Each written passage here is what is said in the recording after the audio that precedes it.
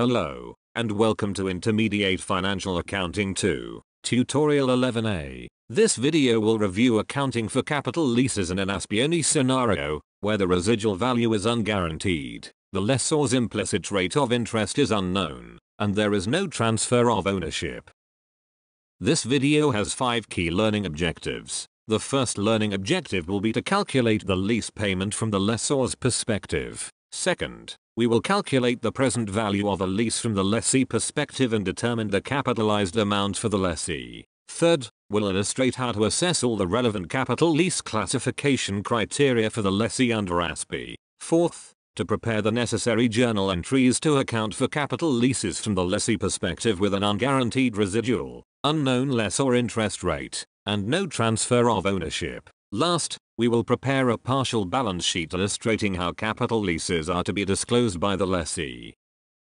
This video is based on the Pebbles Company and Bam Bam Incorporated A example where Pebbles, the lessee, reports under ASPE, and in a scenario where the residual is unguaranteed, and the lessor's implicit interest rate is unknown. The first requirement is to calculate the lease payment as determined by the lessor.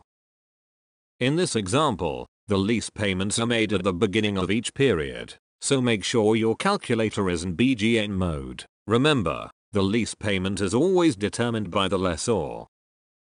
The lease term is 7 years, so N equals 7. The lessor's implicit rate and the lease is 10%, so IY equals 10. The present value, or PV, of the asset fair value is $500,000. So remember to enter this into your calculator as a negative value using the plus minus button so you get the correct output. The future value, or FV, is $100,000, and this represents the residual value which is always used by the lessor to calculate the lease payment, even in a scenario where the residual is unguaranteed. This is a very important thing to remember. The lessor always includes a residual, whether guaranteed or unguaranteed, in the calculation of the lease payment. Once you have all of those variables entered, go ahead and compute PMT and you should get $83,784. Now on to requirement 2, where we will determine the amount to be capitalized by the lessee, and prepare a lease amortization schedule for the lessee. The capitalized value of a leased asset is simply the present value, or PV, of the minimum future lease payments. The lease term is 7 years, so N equals 7. Under ASPE, the appropriate interest rate to be used is the lower of the lessee's IBR or the lessor's implicit rate, if known. Since, in this scenario, the lessor's rate is not known, we have no choice but to use the 12% lessee IBR. The reason why this scenario is applicable only to ASPE is because under IFRS, and the adoption of IFRS 16, the appropriate rate to use in the lessee calculation of the capitalized present value is the lessor's implicit rate, as long as it is determinable. Even the most basic financial calculator is capable of calculating the implicit rate in a lease, so we can say the lessor rate is always determinable. If, for whatever reason, the lessor rate was not determinable, then the lessee's IBR, or incremental borrowing rate, would be used instead. The lessee then takes the $83,784 payment as calculated by the lessor and enters it as PMT.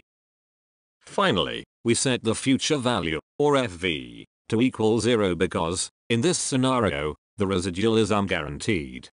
Now compute PV, and you should get $428,253.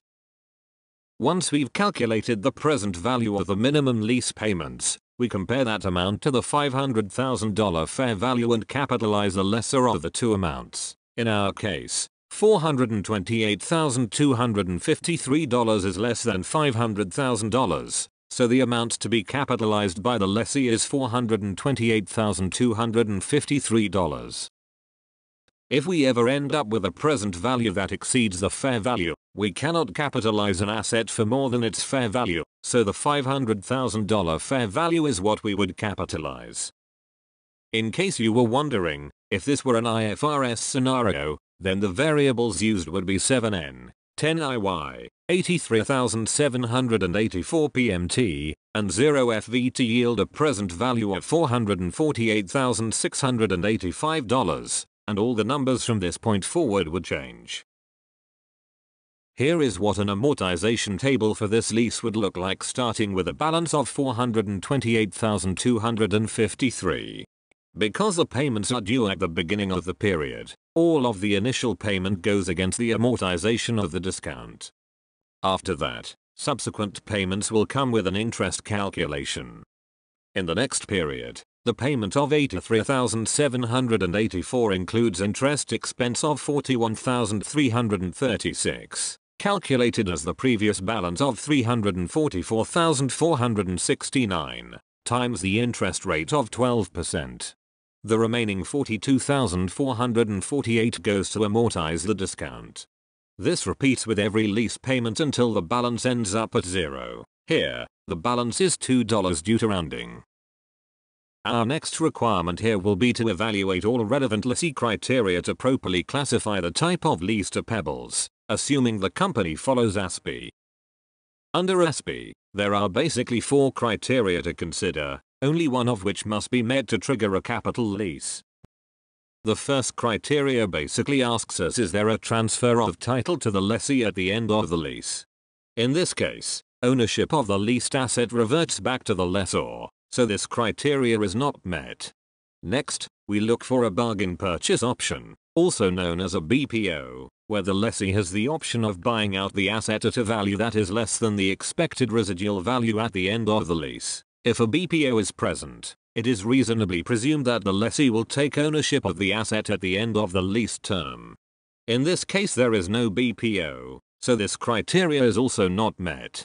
Third is the economic life test, where we compare the 7-year lease term to the 9-year useful life of the asset. 7 divided by 9 equals 78%, which is greater than the 75% benchmark, so this criteria is met.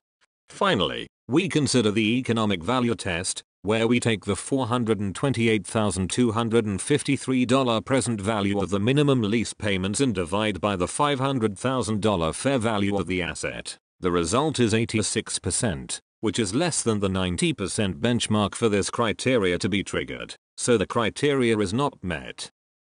After considering all ASPE criteria, we conclude that this lease is appropriately classified as a capital lease.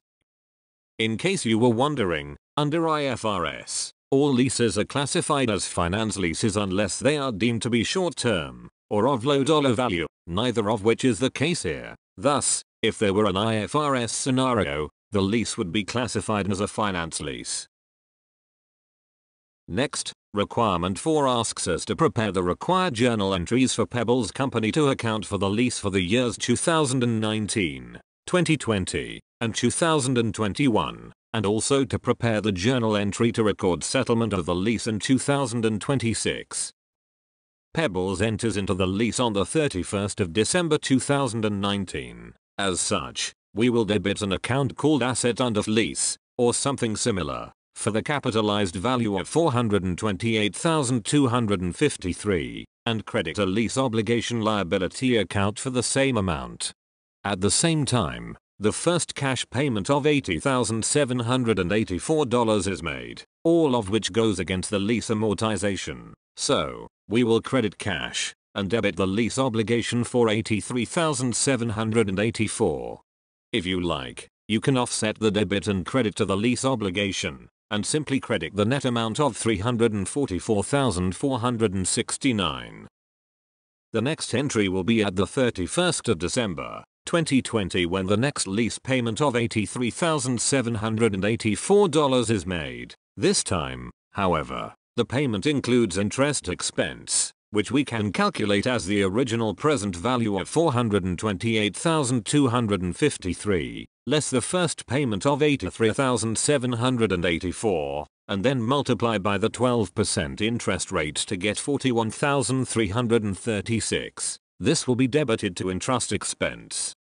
We can also credit cash for $83,784, and the difference between the cash payment and the interest expense, or $42,448, is debited to the lease obligation. You can also confirm the values from the amortization table.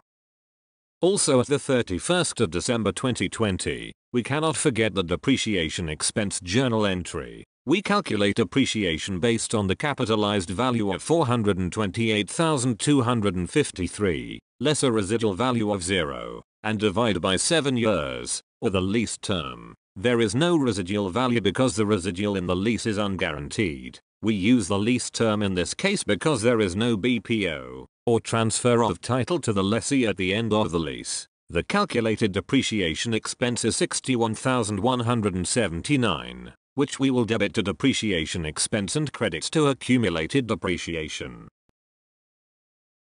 Now we can skip ahead a year to the 31st of December 2021 and prepare the same entries again. The interest expense now is calculated to be $36,243, which we can capture from the amortization table, or by taking our capitalized value of $428,253, less the first payment of $83,784, less the amortization from the second payment of $42,488, resulting in $302,002, and multiply by 12%. And then again, our depreciation expense entry, which is exactly the same as the 2020 entry for $61,179. And now for the last part of this requirement, where we fast forward to the 31st of December 2026 and record the settlement of the lease. At this point, all we have to do is remove, or derecognize, the asset, because after all the depreciation expense entries, the balance in the accumulated depreciation account would equal the asset under lease balance of $428,253, the entry to record the settlement of the lease, and the return of the leased asset to the lessor, is to debit accumulated depreciation, and credit the asset under lease accounts for $428,253. And now, on to our fifth requirement, where we are to prepare a partial balance sheet for Pebbles Company as at the 31st of December, 2021. Here, at the year end the 31st of December, 2021, we would see a non-current asset, the asset under lease, of $428,253, with an offsetting accumulated depreciation balance of $122,358. Based on 2 years of accumulated depreciation expense of $61,179 each year, for a net carrying value of $305,895. Under current liabilities, we would show the current portion of the lease obligation of $53,246, and a corresponding non-current lease obligation value of $201,234. Adding up to the amortization table balance at the 31st of December, 2021 of $254,480. It's important to see how that year-end balance is split into the current portion due in 2022, and non-current portions due thereafter. Now that we've completed our problem, we can review some key points to remember. Lease payments, PMT, are determined by the lessor and always include a residual, FV, in the calculation guaranteed or unguaranteed, using an implicit interest rate that may or may not be known by the lessee. Most, but not all, leases have payments at the beginning of the period, so set calculator to BGN mode, read the data carefully.